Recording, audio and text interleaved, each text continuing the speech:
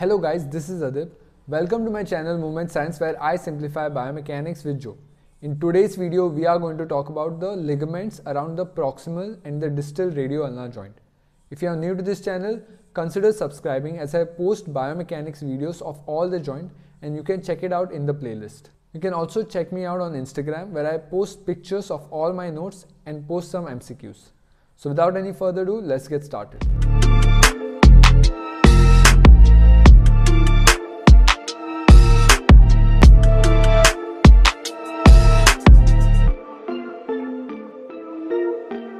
So today we are going to talk about your radioulnar ligaments, and first we will talk about the proximal and the next slide will be about the distal radioulnar ligaments. Okay, so first starting with your annular ligament, it's not shown over here, but it encircles around your radial head like this, and then it is lined by your articular cartilage from inside so that your radius can spin, right? That it forms some part of your articulating surface. If you want to know more about this ligament, you can check out my video under the articulation of your radioulnar joint, where you will get more in-depth knowledge about this. I'll link it over here at the top.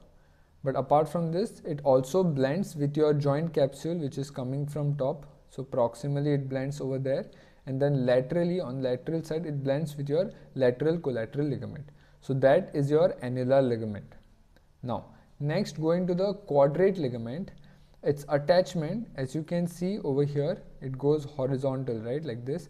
So the inferior edge of radial notch of your ulna, that is on this side, and then it goes, and this is the head and the neck, right? So neck of the radius is where it attaches. It has few functions. So first one is it maintains the position of radial head and the radial notch, right? So radial notch is over here and the radial head. So this position is maintained by your quadrate ligament. It also limits the spin of the radius during supination and pronation. So as you know, during supination pronation movement, the radial head spins inside the annular ligament and also over the capitulum, and this spin is limited by your quadrate ligament. And then it also reinforces the inferior aspect of your capsule, which is coming from top, right? So those are the main function of your quadrate ligament. Moving on to the third ligament, that is the oblique cord. It is a flat facial band, you can see over here, this one. And what is its attachment?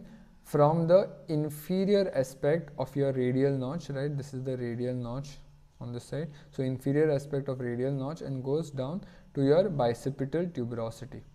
Now if you can see, it is exactly perpendicular to your interosseous membrane, which is present over here. So it is exactly perpendicular, and they say that it might help in preventing the separation of two bones, that is the radius and ulna. So those are the three major ligaments that we have, and apart from that, between the two bones there is also this interosseous membrane, which helps stabilize both proximal as well as the distal radioulnar joint. So this we will be going to talk about in the next slide.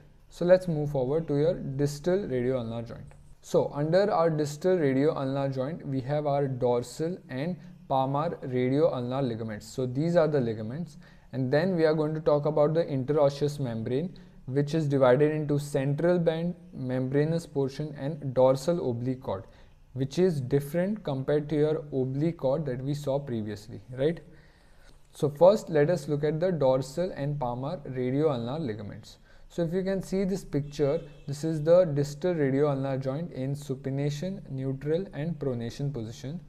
So this is your radius and this is the ulna, right? And this curve that you can see over here is the ulnar notch. And the ulnar notch has a dorsal part and a palmar part. So from the dorsal aspect of your ulnar notch, dorsal radioulnar ligament comes, and from the palmar aspect, the palmar radioulnar ligament comes, and both of them go and meet over here at the fovea and the styloid process, the base of the styloid process of ulna. So that is its attachment. So that's what I mentioned here, the dorsal and the palmar aspect of the ulnar notch of the radius, and then inserts into the ulnar fovea and the base of the styloid process of your ulna. And if you have a look over here, during supination, the dorsal side becomes lax and the other side is taut, and in pronation, palmar side is legs and the other side is taut. So that is something that is seen in your dorsal and palmar radioulnar ligament. Now let's move on to the interosseous membrane. So interosseous membrane has a central band which is really strong, thick and ligamentous or tendinous in structure in comparison to your membranous portion that it has, which is more on the softer side and thinner side. The orientation of central band is such that it goes obliquely from your radius to ulna. I couldn't get a really good picture to demonstrate these attachments, but this is the best that we have over here. And another point to know is it is high in collagen, that makes it very strong. And similar to the central band's attachment, the membranous portion of your interosseous membrane is also adjacent to your central band.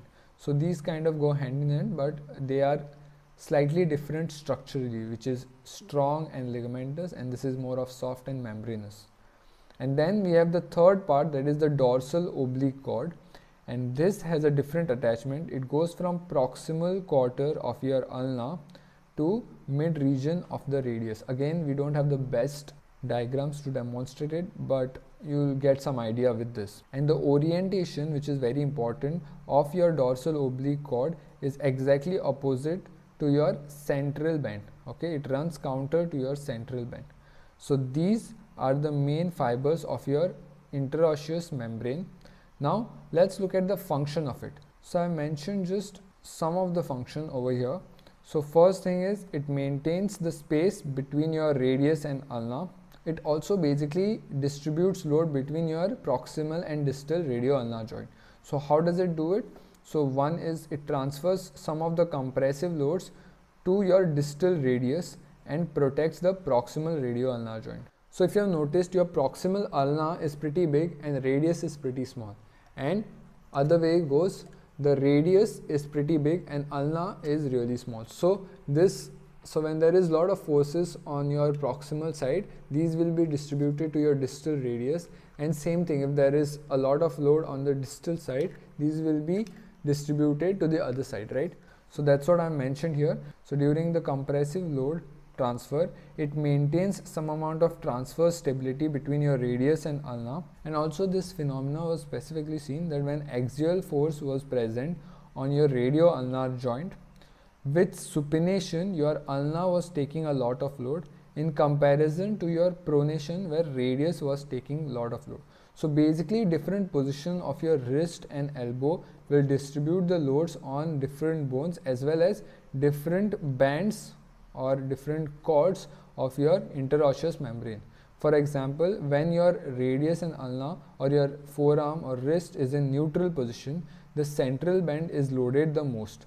Whereas when your forearm is in supination, in any degree of elbow flexion or extension, the loads are seen to be really high. So with that, we finish off the topic. Now let's quickly summarize. So first we saw our proximal radioulnar joint, where we saw annular ligament, oblique cord and quadrate ligament. The annular ligament provides a good articulation for your radius. The quadrate prevents the excessive spin, and the oblique cord, it prevents the both bones separating from each other. Then we move to the distal radioulnar joint. So under distal radioulnar joint, we saw our dorsal and palmar radioulnar ligaments, and then we move to interosseous membrane, which had three parts: the central band, membranous portion and dorsal cord, and their function was to basically stabilize your proximal and distal radioulnar joint and distribute forces among them. So with that, we finish off this topic. Next video, we will look at the muscles around the radioulnar joint. So stay tuned for that, and thank you for watching.